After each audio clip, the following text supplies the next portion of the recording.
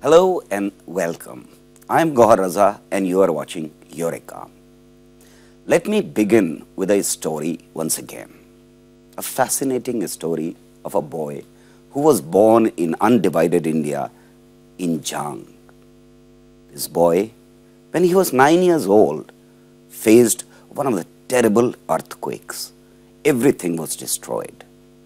Once again, when he grew, he faced ill health. His education was completely disrupted. And then, once again, when India got divided, the education was disrupted completely. He couldn't complete his BSc and had to migrate to this part of the world. And out of the rubbles of blood, destruction and death rose a first-class scientist, excellent communicator of science, a builder of institution and a builder of a nation called India. Welcome, Professor Yash Pal, to the show, very much. Eureka. We are honored to have you here. You said too many nice things about me. You have done so many nice things which have affected not only generations but the entire country. Your journey started from undivided India. You faced so many problems. What kept you going? No, problems are not problems. They're joys also. I mean, everywhere one has been, it's been wonderful. Yes, difficult periods. I know at the time of the earthquake, when everything was demolished as a child, how I wished I were a bird to be able to fly away from all destruction. Oh, beautiful. And but then I walked through the debris and up and down, I remember, and I found a coin sitting there. I said, wonderful, I picked up the coin. These are the memories of your childhood. But one knows that you were always inquisitive about things. You had that spirit of inquiry and humanism which you never left. Did you realize that these are the values which will lead you to the heights as a child? Nothing like that. I think the only thing is sometimes you felt you heard about great men who had excelled and said, yaar, kaise chalega? If I can stop my breath and walk to the next lamppost without opening my mouth to take another breath. As a child also tried to inculcate determination to do something and complete it. However, when did you decide that science is going to be your destiny? I don't know when real conscious decision about science came, but I do know that in school, generally teachers ask you questions and ask various class questions. And quite often I remain the last person. And I would argue, how could it be like this? And then, you know, in Quetta, Balochistan, one of my friends, Habib, he was he said, yeah, tumhara naam to Mota Sir hai. But this Mota Sir had a big brain, which was always active and doing something and creating things. Look, I never had such great thoughts. I enjoyed myself like a child, like every other child. And it's just that if one heard something, one wanted to find out why, how, that's all. Then suddenly it occurred to me that I was studying in BSc Honours in Lahore. Which was disrupted because you shifted. but maybe we should start something. So some other friends from Lahore also came. So I went to the head of the physics department, Kothari. मैंने कहा कोठारी साहब हमें भी पढ़ना है, कोई तरीका हो सकता है? ईस्ट पंजाब यूनिवर्सिटी बन जाए अभी। कहता है हाँ बन तो सकती है, तो उसके लिए कुछ बिल्डिंगें बनानी पड़ेंगी, क्या करना पड़ेगा, तो वक्त लगेगा। मैंने कहा ऐसा कुछ नहीं हो सकता, हम तो स्टूडेंट आ गए, हमारे कुछ टीचर्स भी आ गए और आप पढ़ाते हैं, तो ऐसा करें कि आप हमें अलाउ करिए कि हम आपके फिज़िक्स ऑनर स्कूल के क्लासेस अटेंड कर सकें, आपके टीचर भी हमें पढ़ाएं, हमारे वहाँ वाले टीचर आके वो भी पढ़ाएं, 2-3 कमरे आपके खाली पड़े हैं, उसमें थोड़ी और चीज़ें बना दें, ऐसा कर सकते हैं? कह रहे हाँ हाँ कर सकते हैं, करो करो। You know, this was the thing which happened at the time when the new world was beginning. People were extremely cooperative and they worked together.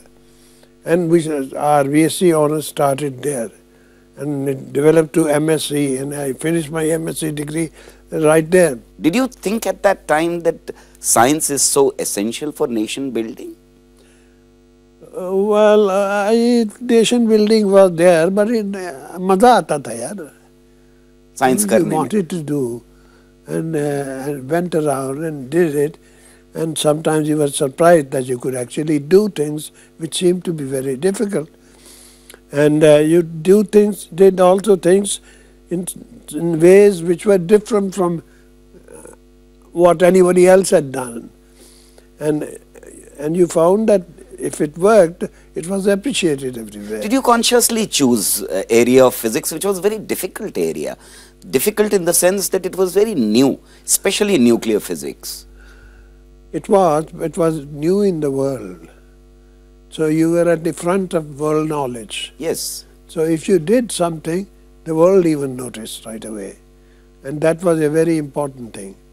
But there was something else which was a conscious policy on the part of some of the people, including me at that time, that said, we won't have to say that we are doing everything.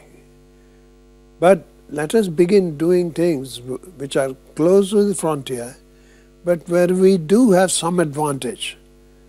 And for example, if we work in particle physics, high energy physics, and using cosmic rays, then we have an advantage because we have a country very close to the equator where only high energy cosmic rays come and low energy ones are bent away. And so we have a greater advantage over other nations, over European and Americans who are not doing. This was a conscious choice, and it was visible that we could do it. And afterwards we started flying balloons like they did in America and Europe. And this is the time when even balloon technology was blocked. Americans didn't want to give balloon technology. Well, we didn't want it. We wanted to make our own balloons. Okay, we wanted to do things which we could afford. We made balloons, and we then found that some balloons which we made with polythene, and they were also made in Britain, while balloons made by Britain, by Bristol and so on, they went up through the altitude of 50,000–60,000 feet, and still nothing very much happened, went higher. Our balloons, when they went 60,000 feet, they burst quite often. Then we started studying, and we found that the lowest temperature which occurs in the atmosphere is around 60,000 feet. After that it warms up again. And polythene, which we're using, becomes brittle at that temperature. And if the balloon is going as fabric, it becomes brittle, then it's like thin glass, it cracks. And it cracks. So what did you do? And that is a wonderful thing. There are people like M.G.K. Menon and others. We had wonderful colleagues. People thought that अच्छा दिन के वक़्त balloon उड़ाएंगे तो धूप रहती है, अगर धूप के वक़्त अगर बलून को थोड़ा काला कर देंगे तो उसमें गर्मी आएगी, it will be warm, it won't break. It will absorb the heat rays. And so made balloons which were slightly dark, made with polythene in which some carbon black has been mixed. Then it go through and we'll get very nice balloons. And that was done for quite a while. And very successful flights were done. So these were the innovations, these were the things which give you kick and satisfaction. And we had a big landmass, so balloon flight from one place to the other, travel back and forth, gave us an opportunity of really traveling through India, through the countryside, meeting people and hearing and so on. And that was wonderful. This was the signs of 50s and 60s at that time. Don't go anywhere. We'll take a break and come back soon.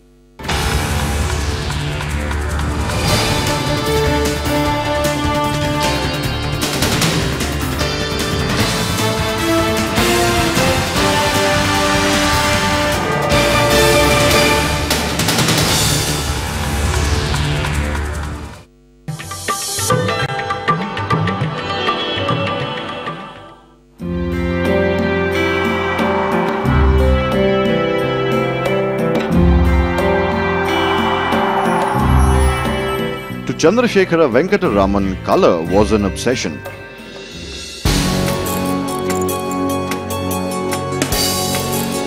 The visual impact that the blue of the Mediterranean had on him culminated in his discovery of the Raman effect, his experiments on the scattering of light. It gave further proof of the quantum nature of light. He was conferred a knighthood, medals and honorary doctorates by various universities, the Nobel Prize in 1930 and the Bharat Ratna in 1954.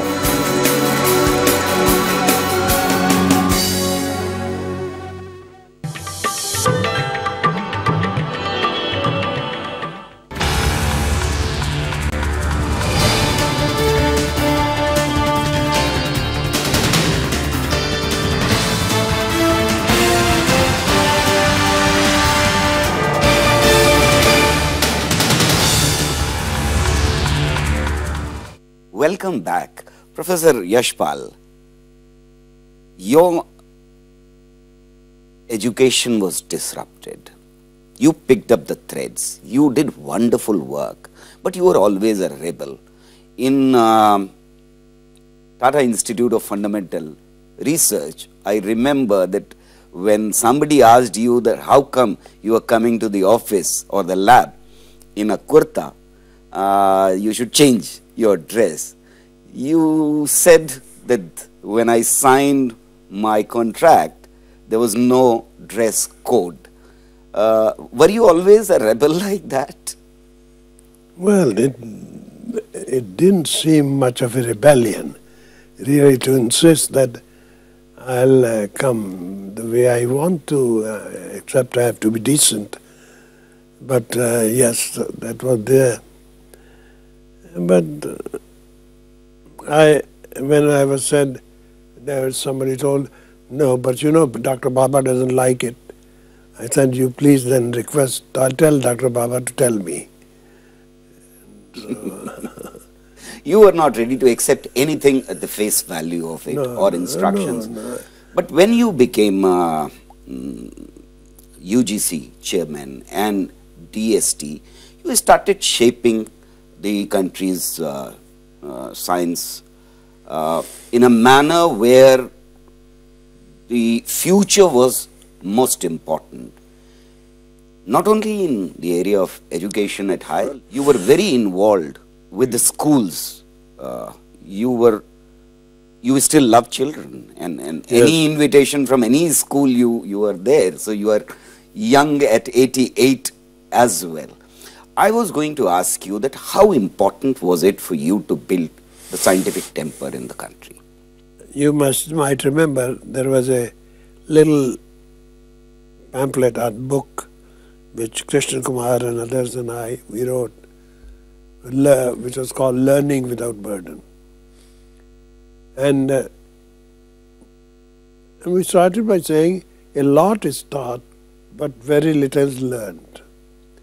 Because you don't pick things out of children's lives. And it is something esoteric. And we don't make learning and life observed overlap each other. And so we wrote that, and I think that had a fair amount of impact. असल में जो बात तब से मुझे strike की है और बाद में जवाहरलाल नेहरू के बात करते भी जब साइंटिफिक टेम्पर की बात करते हैं उससे ताल्लुक़ है वो ये है कि जो करते हैं आप वो समझना चाहिए सोचते हैं समझ ख़त्म होती जा रही है यहाँ तक समझने ख़त्म होता जा रहा है कि कुछ भी पढ़ाते हैं वो पढ़ाने वाले भी उनको पता नहीं कि समझना क्या होता है What is learning? याद करना नहीं याद करने में नंबर लेने होते हैं समझना होता है वो समझना और समझना हर एक का अलग होता है हर इंसान का हर बच्चे का अलग होता है The elements which go into समझना for a child are always different. कोई अंदर के जो बातें हैं उसने चुनी हुई उसको भी मिला दो उसको भी मिला दो and that is one and that I think in a sense but I think Nehru also somewhere has said so quietly and I believe is right. The real element of scientific thinking is समझना अगर समझोगे तो scientific input खुद आ जाती है नहीं तो नहीं आएगी तो समझना ज़रा कठिन हो जाता है कोई उसको स्टैंडर्डाइज नहीं होता है नॉन स्टैंडर्डाइज होता है बच्चों के सवाल आते हैं इसीलिए बच्चों को समझाना भी मुश्किल होता है उसके लिए बहुत मेहनत की जरूरत है देखिए काफ़ी अर्सा मैं इसमें लगा रहा हूँ जब लोगों के सवाल आते थे और मेरे one of my sons also has been working तो मैं जवाब देता था और फिर जवाब देने के बाद मुझे लगता था कि यार ठीक जवाब तो नहीं है ये तो जवाब किताब में भी है ये जवाब पहले भी दिया था इसी तरह का एक और सवाल था उसका भी जवाब दिया था पर ये तो और है सो देन यू रियलाइज कि हर एक सवाल में भी एक छिपे हुए प्रश्न होते हैं अब उसको लेके भी जब जवाब देते हो उसको भी इंक्लूड करिए तो that is a special answer That is what is very important to inculcate scientific temper. But why was it important for the scientific leadership as well as the political leadership to emphasize scientific temper at that time? Because India was not a country which was educated. India was not a country which was ready probably for scientific temper. Many people will argue. But why was it important for you? Why was it important for Nehru to emphasize that at that time? I would rather say it was important for Nehru and it was important for me that all the more that we were not interested in taking just some statements of a science or laws and call it scientific. Understand करना है, समझना है. Then as a nation समझना होगा. As a nation, as a person also. तो अगर वो समझने लगोगे तो चीज़ें भी करने लगोगे. And that is very important. हमको साइंटिफिक टेम्पर की जो बात करते हैं ना आजकल फिर हमको ये भी समझाना चाहिए अरे यार समझना हमने छोड़ दिया है तो साइंटिफिक टेम्पर कहाँ से आएगा समझना शुरू करोगे तो ऑटोमेटिकली साइंटिफिक टेम्पर आएगा समझना नहीं है if you don't need to really truly understand then you can make some statements and any odd statements अगर आपस में मिलना है उनको तो उनका रिश्ता होना चाहिए and that is scientific connection. See, once I heard your lecture and one of these statements that you gave got stuck in my mind. I would like to ask the same thing from you. You said, which is a very serious thing for me, that generally society progresses. But there are moments in societies when it has taken retrograde path. Can we avoid that kind of situation for India by emphasizing scientific temper and reiterating, reaffirming that we are committed to scientific temper? मुझे कभी कभी लगता है कि we are not successful in avoiding such difficult period. I think. पर दूसरा ये भी लगता है हम एक गलती भी कर देते हैं कि if we behave exactly like those countries who are at a level higher than us in science accomplishments, they are behaving with a better scientific temper. Not true. Knowing more science doesn't mean you have more scientific temper. You can have little science but still greater scientific temper. Scientific temper. तो समझ की बात है. तो ये तो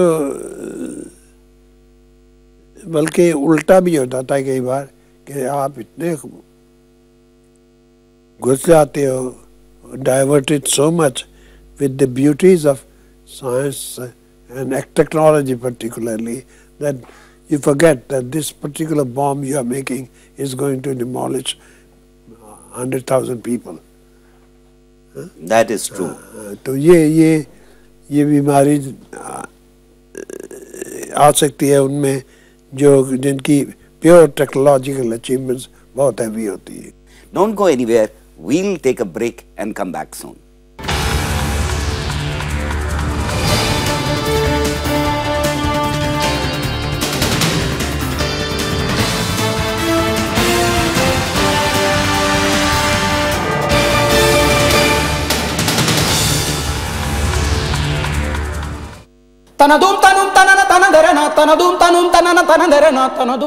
आवाज में रूहानियत, खुशमिजाज शख्सियत, हमको नशा है भारत का होने का ही, कबीराना अंदाज, संघर्ष की एक लंबी दास्तान। मैं चातक की तरह जीता हूँ, मैंने भूख को हराया है कितनी बार। अल्लाह के बंदे मिलिए शख्सियत में मशहूर और मारूफ कलाकार कैलाश खेरसी, सिर्फ राज्यसभा टीवी पर। कल फिर आएगा।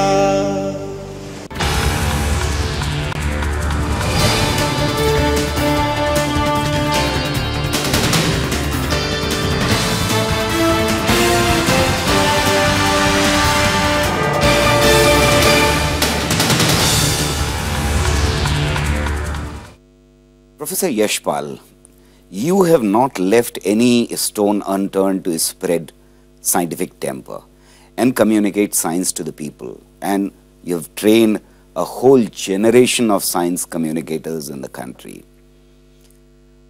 Turning Point was one turning point in the life and history of the country. There was no parallel of Turning Point before you started it.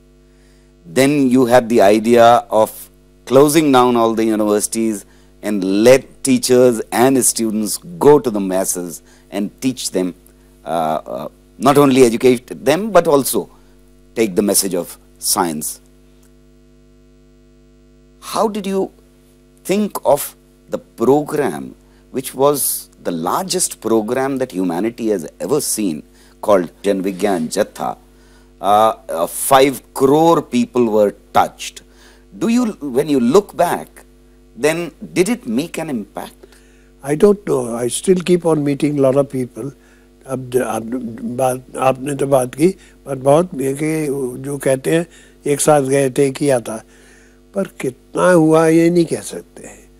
थोड़े फर्क कहीं पड़ता है या नहीं पड़ता है नहीं कह सकते। अपने आप को खुश करने के लिए भी लगता है कि बड़ी मेहनत की थी। Maybe they didn't change, I changed. I think, and I think that is true. Those who took part in it themselves changed. They may not have changed the rest very much. That's also a measure. One of the evidence of the change that it brought about is that people started looking at eclipse after that with joy instead of getting scared of it. It did make a difference in my opinion. Well, we made quite a lot of efforts to present it properly to them.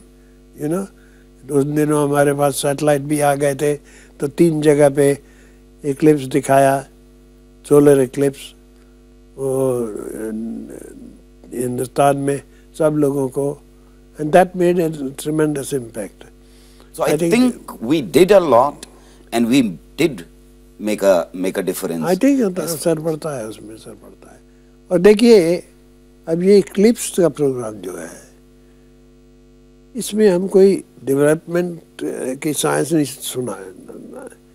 This is to do with the real curiosity of people, the interests of people कि क्या चीज़ है, कि astronomy की, and they are deeply interested. And if you look down on them and think ये उनके लिए नहीं है, then you don't really communicate. This is an important aspect. So communicating science, in your opinion, has been the being of reaching out to people and changing their worldview, their vision, so that they could come close to science and India could do better. और करने की भी ज़रूरत है, and this should be done not giving a set of, पर ज़िंदगी के साथ मिलाओ कि सोचते हो कि क्या सोचते हो, तारे देखते हो तो क्या मन में आता है, वो ऐसे जो सवाल उनके होते हैं उसके जवाब मिलने चाहिए कोई. और उसमें ये भी आ सकता है कि देखिए बहुत सारी सवाल पूछ रहा बेटा बहुत तेज़ है, इसका असली जवाब तो मालूम नहीं है. कुछ बता सकते हैं कि शायद ऐसे है, शायद ऐसे है, आगे थोड़ा ज़्यादा मालूम होगा, कभी मालूम पूरा होगा कि नहीं मालूम नहीं. We are limited, but you see, you don't show that you know everything. That is what is science all about, that you know that you don't know beyond this, and that is the confidence which one should have for having scientific temper. I would love to continue this conversation, but the time doesn't permit that. Would you like to give a message to the younger generation? I think all are equal, and I think remain rustic and raw. I think it is important, and don't become artificially well-rounded. Well-rounded लोग बड़े interesting नहीं होते. Remain rustic and raw. Don't be well-rounded. That is the message Professor Yash Pal would like to give to the younger generation. That is the basis for curiosity and innovation. I think the nation requires the younger generation to do good science and spread message of scientific temper. We would like to say goodbye to you, but before that, if you have any questions, queries, do write to us at eureka@rstv.com.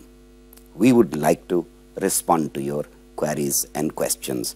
Professor Yash Pal has been doing that for a very long time, and Professor Yash Pal, thank you very much for sparing so much of time for us. Thank you. It was a wonderful discussion. Thanks.